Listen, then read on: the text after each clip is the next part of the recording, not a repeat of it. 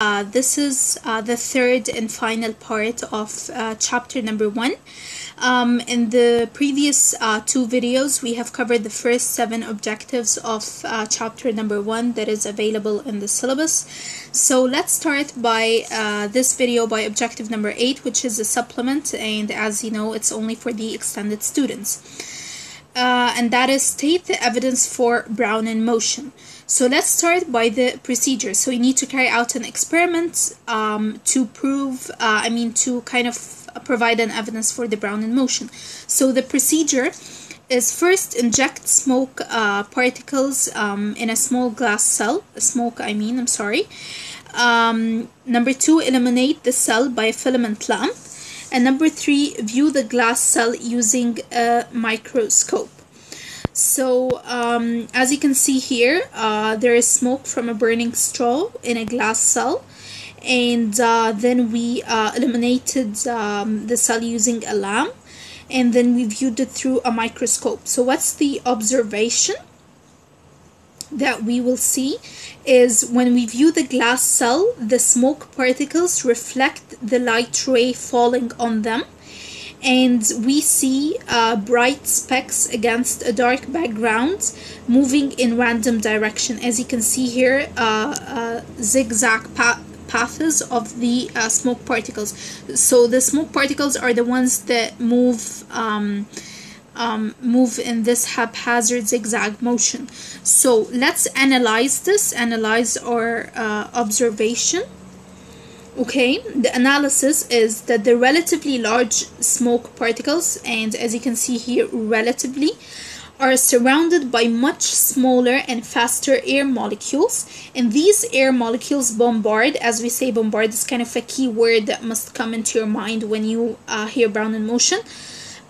So the air molecules bombard the smoke particles randomly from all directions, causing the small smoke particles to move randomly. And so that was a pretty easy experiment to carry out to prove the Brownian motion. So now let's go to objective number 9. So objective number 9 is core, and it is describe and explain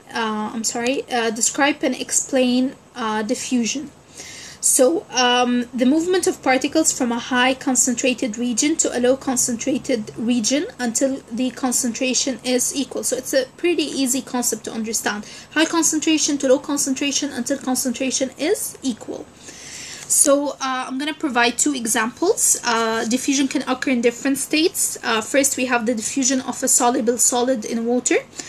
Here we have potassium permanganate, KMnO4. So when you put it in water, after some time by diffusion, all the solution becomes purple. Okay, the second example is the diffusion of a volatile liquid in air. A volatile liquid is a liquid that can change into a gas. So here we have brown bromine, and by diffusion, you will see that there is light brown coloration throughout. That is the whole, the bromine particles distribute throughout the whole space.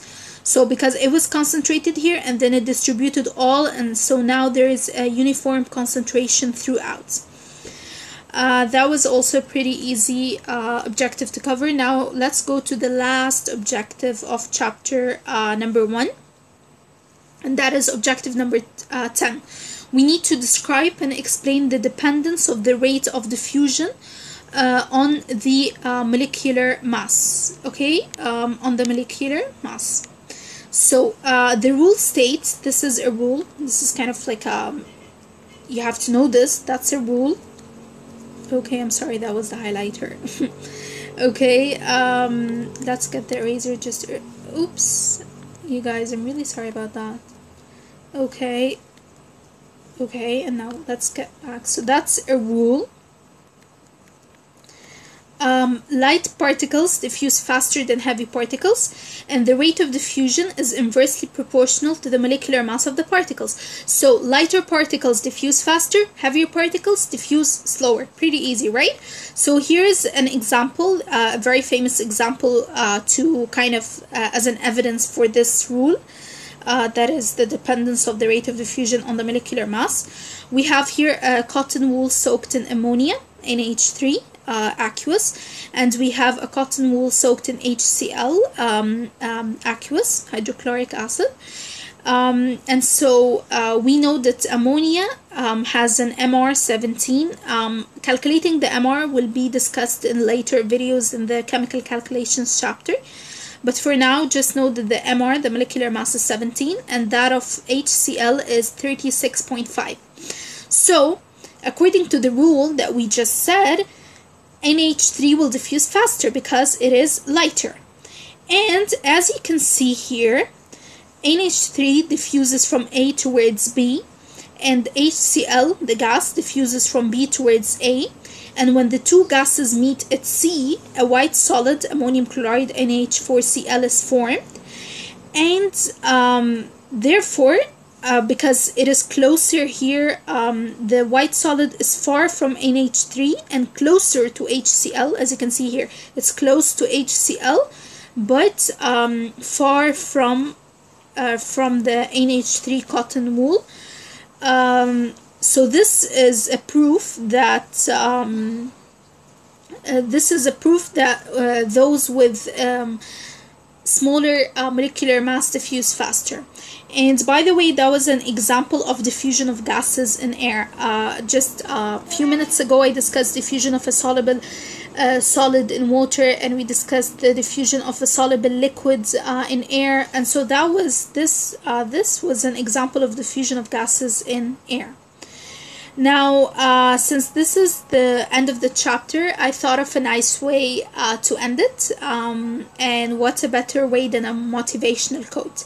So that's the quote for from me, guys, to you. If you really want to do something, you will find a way. If you don't, you will find an excuse.